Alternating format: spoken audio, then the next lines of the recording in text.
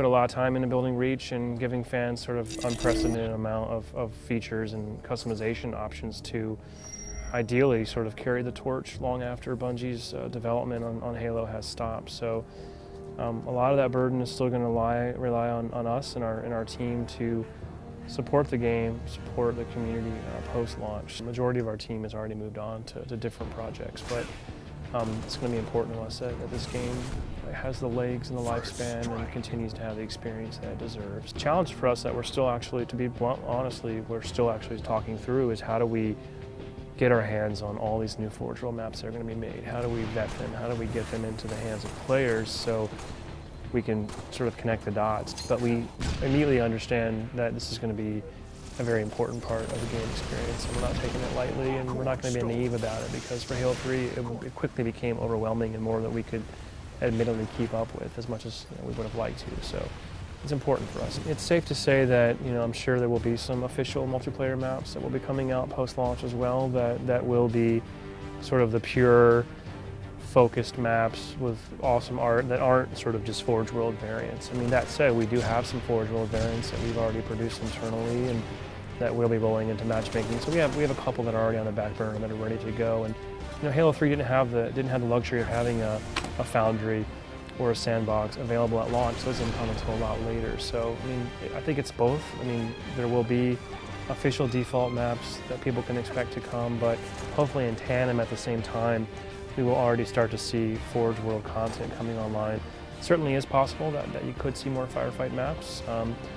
It's something that we'll definitely keep looking into, and I guess we'll have to just sort of see what the fan community dictates and what the team ultimately feels inspired and interested in building. But it is a possibility. Well, I mean, there's multiple things going on. I mean, we still have some people whose jobs are going to be to make sure that sort of all of our file sharing systems and all the back-end stuff that we're running Bungie.net and allow you to start uploading game variants and tracking your stats and commendations and daily challenges and all these things. That work is still, kind of wrapping up, and people are bracing for this big flood that's about to happen on September 14th.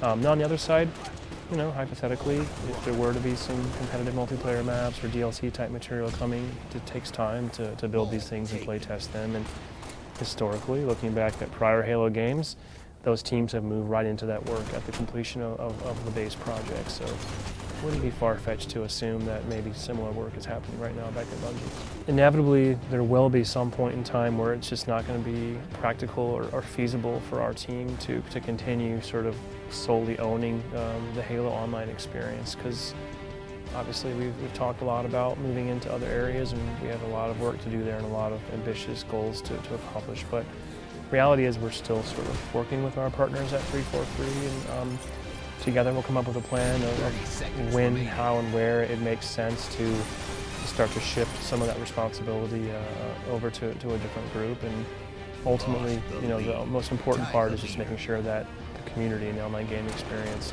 doesn't suffer because of that. I mean, that most of those Halo 1 maps were made by like one person in like a couple days, if that. I think Hang 'em High was made in almost hours. I mean, that multiplayer came together so hot. Looking something like Blood Gulch, for example, is not complicated by today's standards, yet it's still like one of the most played and beloved multiplayer experiences.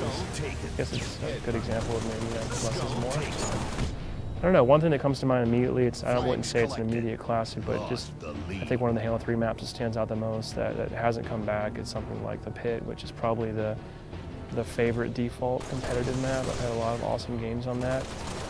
In terms of maps we haven't already covered though, I've played so much Rockets on Prisoner that for me, I don't know, it's one of my special moments that I remember playing with my friends a lot that wasn't Blood Gulch, so I wouldn't mind seeing some sort of Prisoner remake. It seems practical. I think somebody could pull that off. Personally, not a huge fan of Hang 'em High as much as other people, but I could see Hang 'em High being easily reconstructed in Forge World as well.